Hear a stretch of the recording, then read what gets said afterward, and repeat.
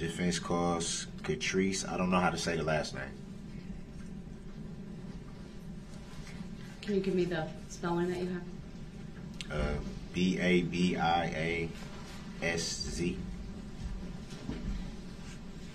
Like it's Babias? What's your last name? Babias. Babias. All right. Thank you. You are at the witness stand. Would you please raise your right hand? Catrice Babias. Katrice Babiazz.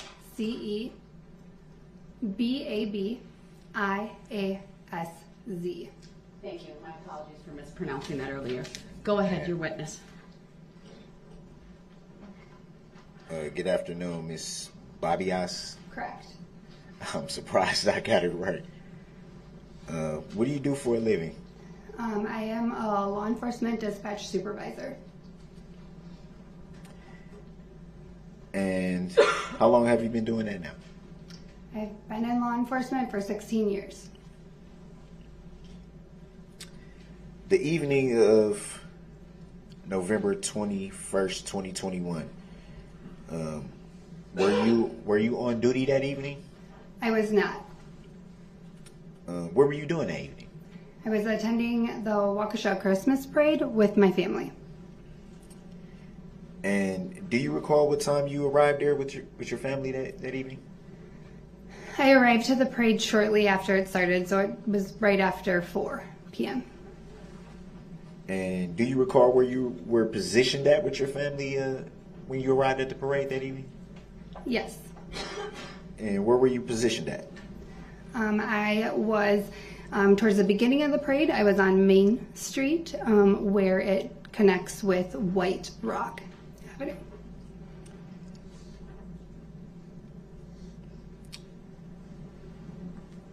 Did anything catch your eye that evening when you were positioned watching the parade with your family? Yes. What did you see?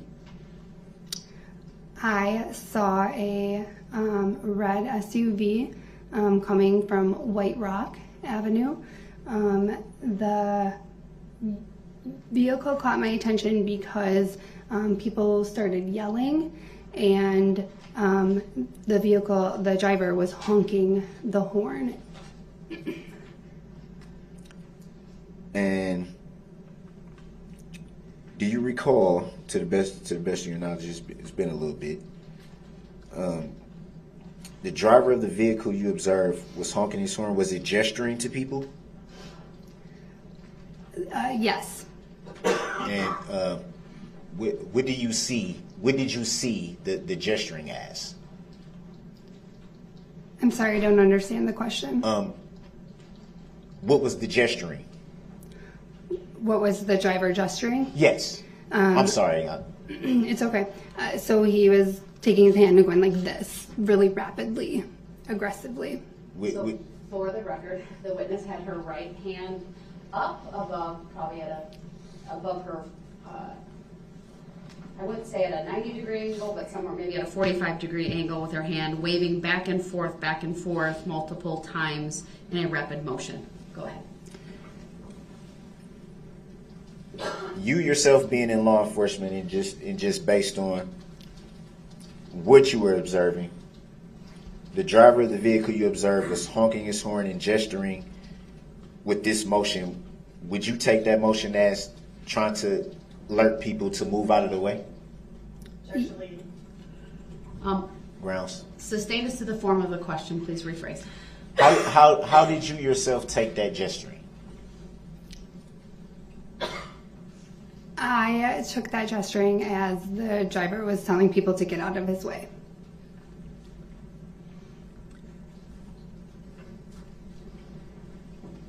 Let me back up. Did the vehicle pass pretty close to where you were positioned? Yes, the vehicle almost struck my daughter. Do you recall seeing the driver? I looked the driver right in the eyes. And how did the driver look? The driver looked like through me. What do you mean through you? Describe what you mean by through you.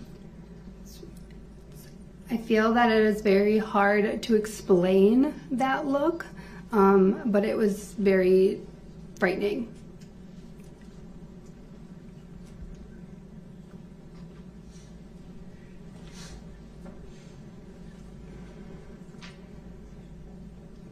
Do you recall what the driver was wearing? The driver had a hoodie sweatshirt or sweatshirt on, and something on his head. I wasn't sure if it was the hood of the sweater or maybe a beanie hat. It was winter. I'm not 100% sure. Were you able to see any hair? I did see hair, yes. How would you describe the hair? The hair on the head was in front, like dreads down here from what I could see underneath the hood or the hat. And then there was facial hair, beard and mustache. Did the vehicle... Hold on, I just need to make a record of she was also using her hands, that's okay, to indicate at the neck, like under the chin, neck area, with her hands coming down a few inches to indicate what she was describing as hair being seen from the driver. Thank you. Go ahead, sir. When you observed the vehicle approaching, was the vehicle speeding? When the vehicle was approaching from White Rock, the vehicle was not speeding at that time.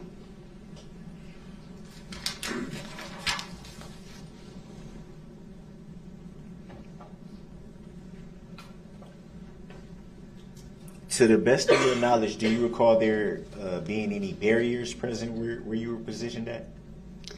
Yes.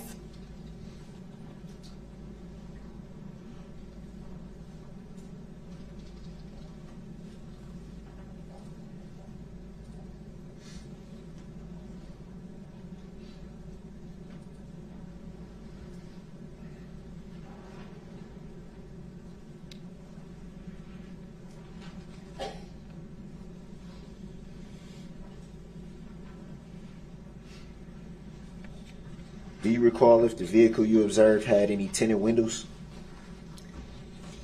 I do not recall. Were you able to make out a license plate number of the vehicle, being that it had passed so closely by you? No, once the vehicle continued past my position, I was more concerned about my children that were with me.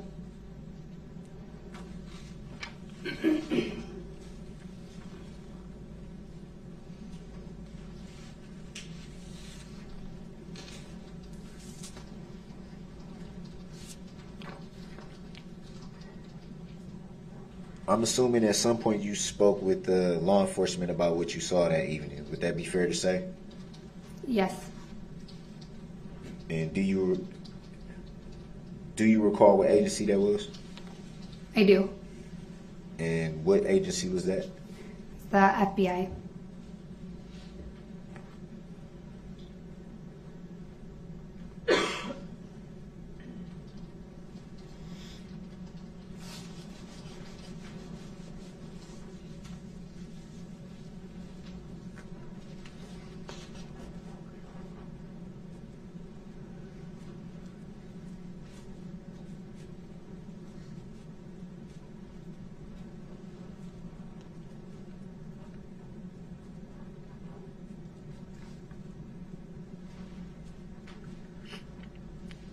At what point were you not able to see the SUV once it passed you?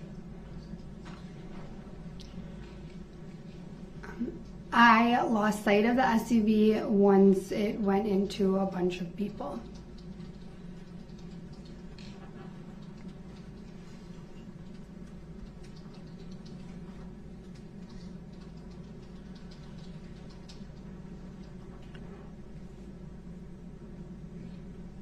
Do you recall what date it was that you spoke with the FBI agents on? Was that the same evening or a few days after? It was not the same evening of the parade, but it was that week. It was within the next few days.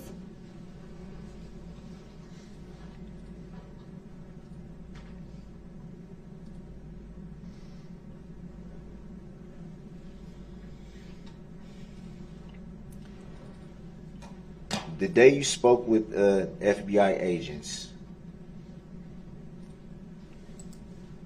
do you recall stating the driver was wearing a red top that appeared to be made out of a sweatshirt-like material? I don't recall exactly what was said to the agent, but I do remember the sweatshirt, yes. A red sweatshirt? It's possible.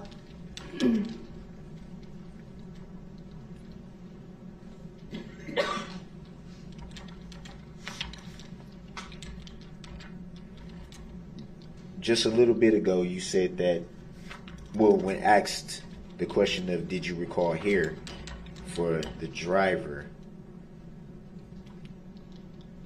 you stated and made the gesture that the hair was in front. Do you recall saying that? Yes, sir. Do you recall when speaking with FBI agents stating that the hair was pulled back? The hair appeared to be like possibly in a ponytail, but it was so full that it was coming forward.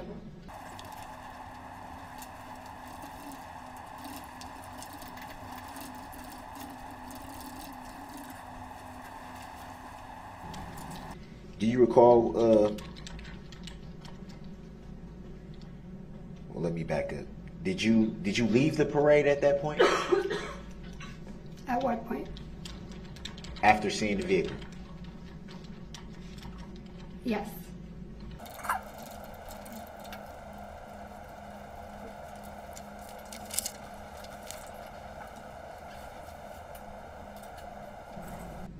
Were you injured the evening of the incident? Yes. You were injured? Yes, I was. Any reason why that's not reported?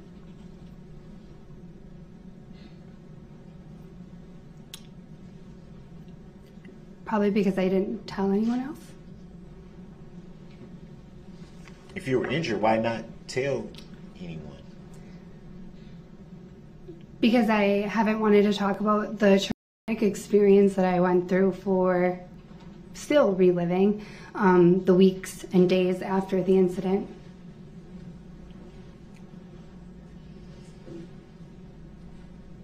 It doesn't make any sense. You talked to FBI agents a few days where you said you didn't, to be fair, you said you didn't know. You said it was that week is what you said. The same week. You spoke with FBI agents reporting injuries. They didn't ask me about injuries. Well, would it be fair to say that kind of information would come up when talking to law enforcement, seeing as how you yourself work in law enforcement? It just seems odd, don't you think? I do not. I was not physically injured. Oh.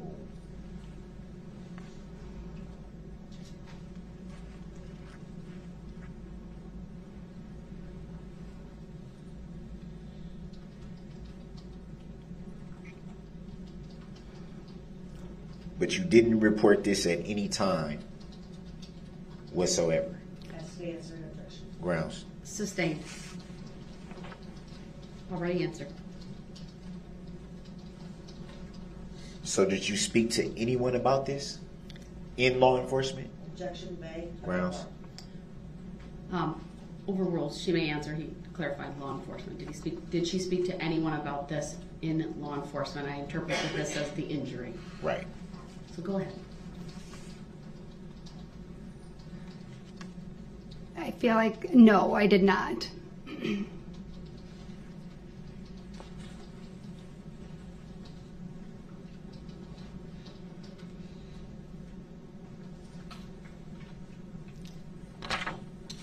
Did you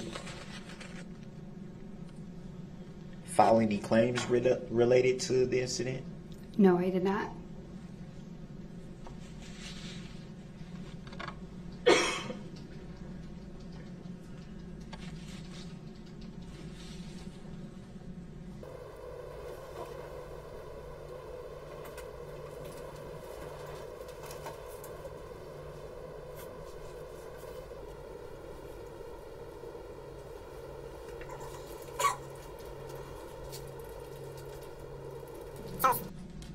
So today your first time bringing up your... No, it is not.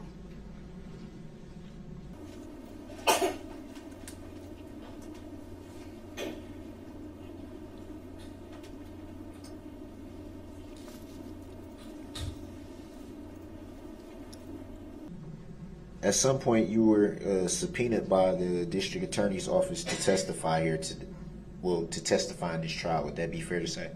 Yes, it is. Do you recall when you received that subpoena? From the district attorney's office, it was in July. And do you recall whom you spoke with about the information regarding the subpoena? I contacted the victim witness advocate, Carrie Peterson.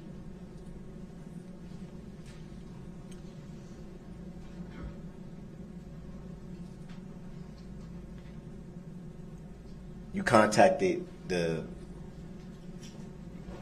Ms. Peterson after receiving the subpoena? Correct. The instructions told me to. Okay.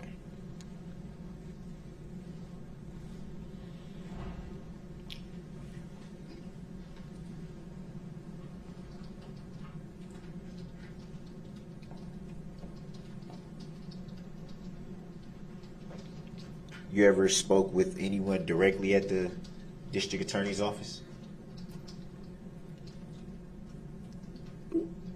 No. Correction. Yes, when I walked in today, I met there and let them know I was here, and then they walked me into a room, and I waited until I was called by you. So before today, you had no interactions with anyone related to the district attorney's office besides the, I think you said, victim advocate? So the victim advocates who have been in connection with and letting me know when to come and all of that.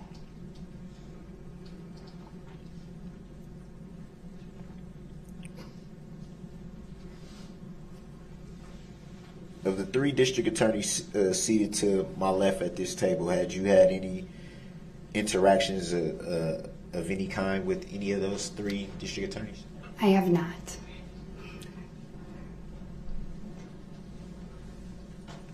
And I believe, just for the record, when you asked that, Attorney Basie was just pointing to herself and the two people next to her, so it's clear, because since there's two tables. What would be the reason for that? Since there's two tables of individuals, I think she wanted to make the witness aware. And I just wanted to point it out for the record since it happened.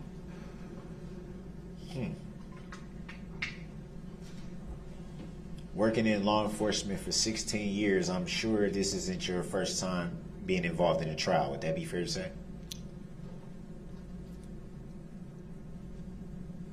I have not been in a trial for law enforcement. No, I have not. You've never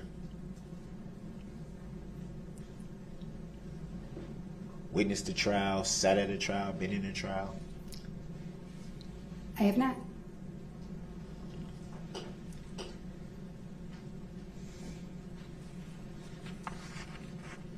Have you ever testified in any way before today? Objection, relevance. Grounds? Overruled, you may answer. I have testified before, yes. So it would be fair to say that you would have knowledge of where an alleged defendant and the district attorney would sit in a courtroom, correct? I know where they're sitting, yes.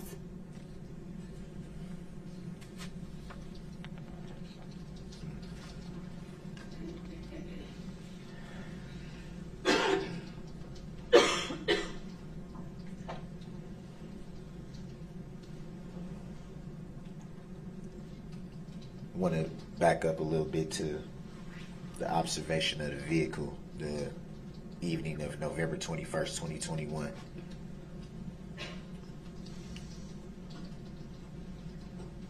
While you observed the vehicle approaching your position, did you see it strike anyone? I did not see the vehicle strike anyone, no.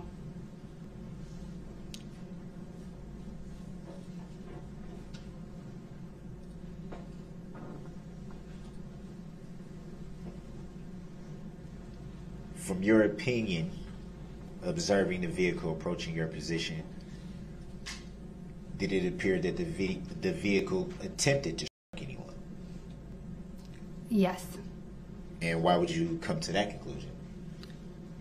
because I saw an officer have to jump out of the way in order for When the, it was approaching, when it was question a, was when it was approaching. I'm confused. Hold on, everyone. The question was asked, this witness is going to be allowed to answer the question fully without interruption. Go ahead and answer the question. Thank you. I misunderstood his question, I guess. Answer the question that as you understood it. Yep. So I saw that an officer had to get out of the way, and he was attempting to stop Mr. Brooks from driving through the parade, and he was at the last minute jumped out of the way from the vehicle. Otherwise, he would have been.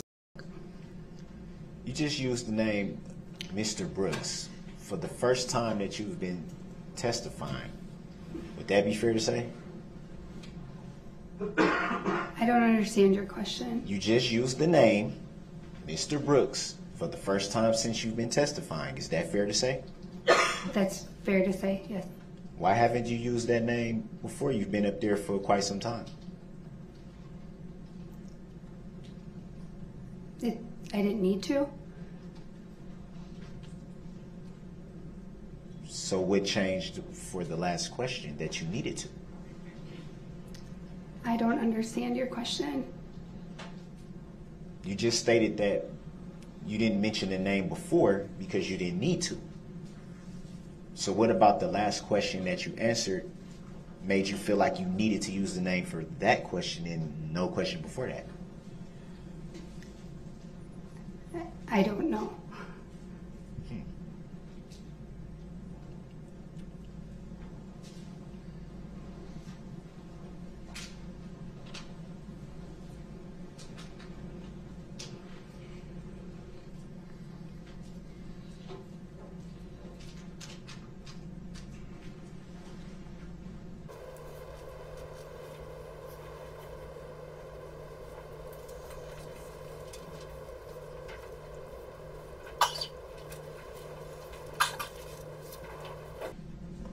Out of curiosity, how did you come to the knowledge of that name? It was on the subpoena I received last week.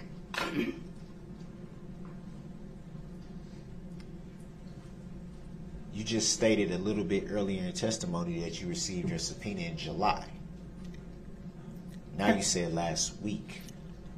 Those are both correct. So you received two separate subpoenas? Correct. What was the difference between the two? One was from the district attorney's office and one was from you. So the one that you received from the district attorney's office in July didn't have a case caption on it? Okay, what's a case caption?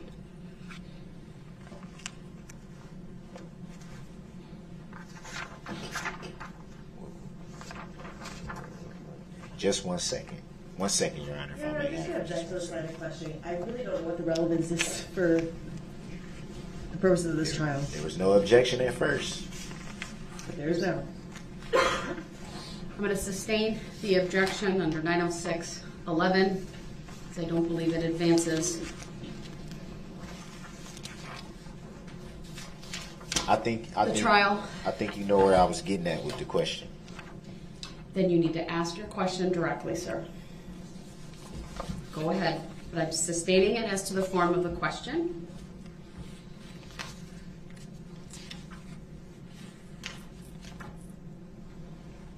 When you were subpoenaed in July by the district attorney's office, the subpoena didn't contain information to the case you were being subpoenaed for? Objection to relevance. Grounds? Sustained. You don't have to answer that. I sustained the objection on that. Those grounds. Ask the question I believe that you're trying to ask, not that one. Was the name that you mentioned, Mr. Brooks, anywhere on the subpoena that you received from the district attorney's office in July? Objection. Relevance. Grounds. Sustained. Grounds for the sustained. That Not was relevant. What? Mind-boggling.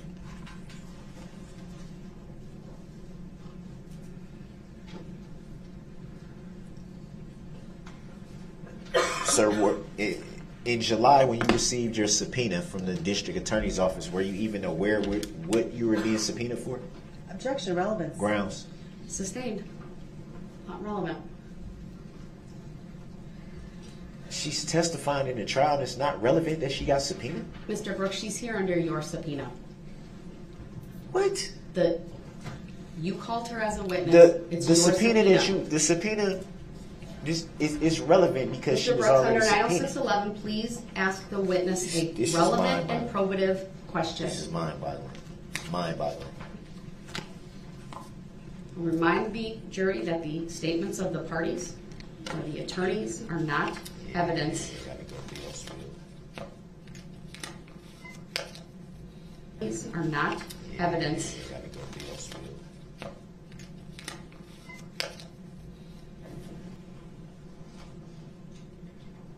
So were you aware that it was a chance you would be possibly testifying in this trial? Yes.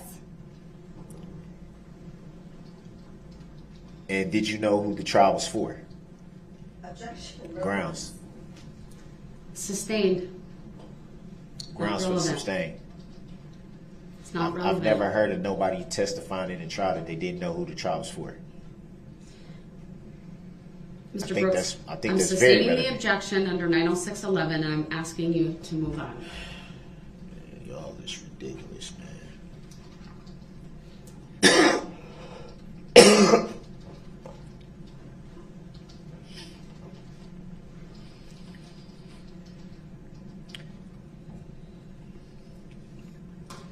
Seems to me like a like a lot of your answers are coached. Is that fair to say? No.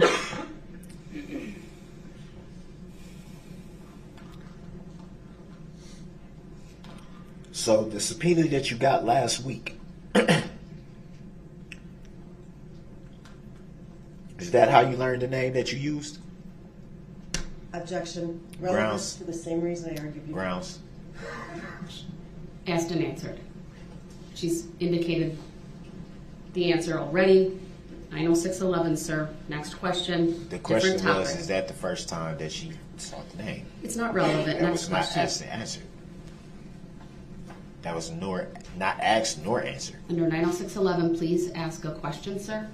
Man, what is y'all people trying to pull, man? This is ridiculous. Mr. Brooks, if you don't ask another question that's relevant and probative under 90611, then I will turn the witness over to the state for their cross-examination. And then I should be able to get redirect, right?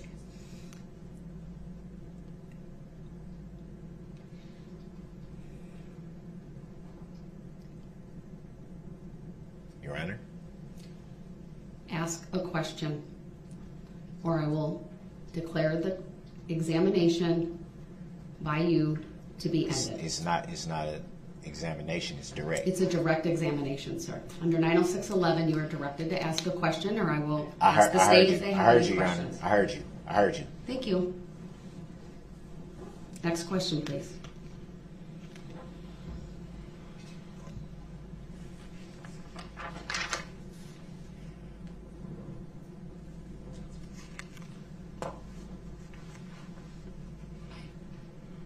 You know who the plaintiff is in this matter?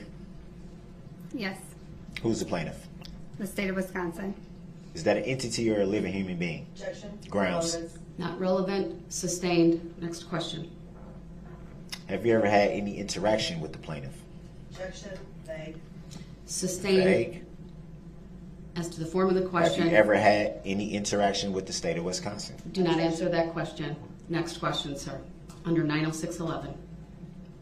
Was there an objection or was that just a ruling? I'm not sure. You're both was talking at the same time. Under 906.11, I directed the witness not to answer that irrelevant question. Ask your next question, sir.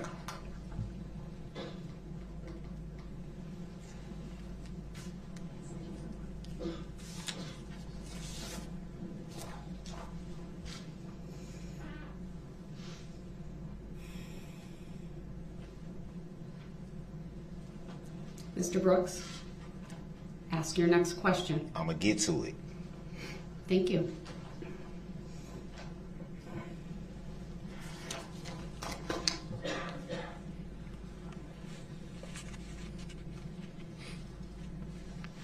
So when did you first report your alleged? You do not have to answer that question. Next question, sir.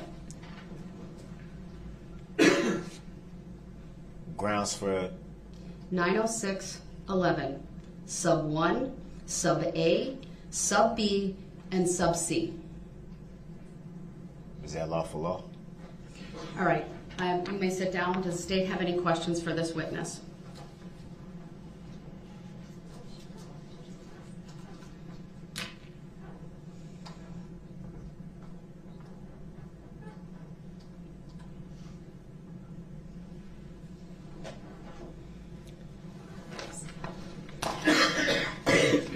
Ma'am, that day on November 21st of last year, you were there with 2 kids? I was, yes. What were their ages on that date? Objection. 3 relevancy. and Overrule, the witness may answer. Of course, it's gonna be overruled. 3 and 6.